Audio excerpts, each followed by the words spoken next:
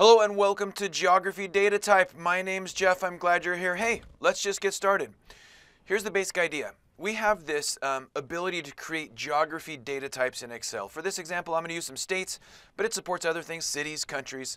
So what we're going to do is just select our text values, and this is, the United States states. So I just select those text values. And then I head to the Data Ribbon tab, and under the Data Types ribbon group, I select Geography. And this converts, there it happened. Did you see all these little icons? So it converts these text strings into geography data types. This is a rich data now that we can add. For example, we can click this Add Column button, and here's all the rich data that we can easily add. Maybe we want to add the state abbreviations, no problem.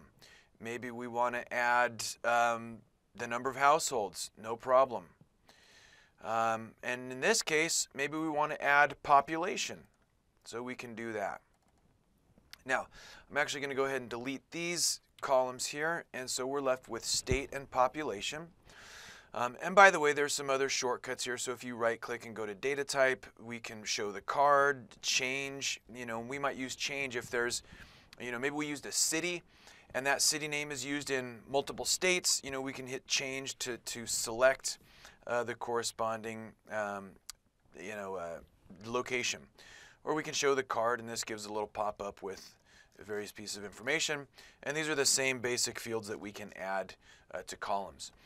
And that's basically the geography data type. It makes it easy to enrich or add, these values.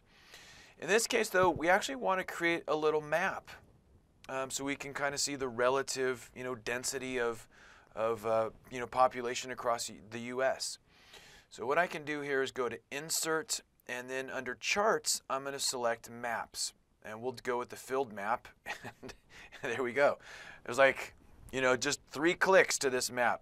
And once we've got this, then of course we can, change the chart elements here.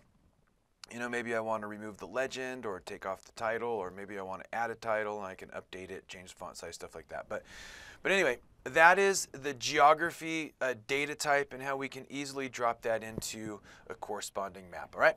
Hey, thanks for joining me. Have a great day. This video is a production of Excel University.